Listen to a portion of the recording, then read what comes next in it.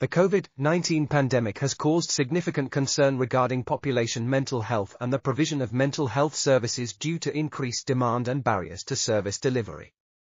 This has led to particular focus on the potential neuropsychiatric consequences of both COVID-19 and the stringent societal mitigation measures implemented by governments.